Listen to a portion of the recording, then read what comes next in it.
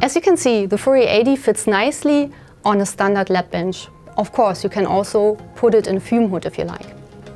On the back of the system, you can find the main connections and the power switch for the system, and in addition, the back panel provides 2 Ethernet connectors. One is used for the communication to the NMR PC, the other one is currently not in use but ready for future purposes. Very interesting for some of the NMR experts amongst us. There's also a trigger input which allows to control experiments externally and most importantly in real time by a TTL signal. And eventually there's a USB port which allows service access to the system.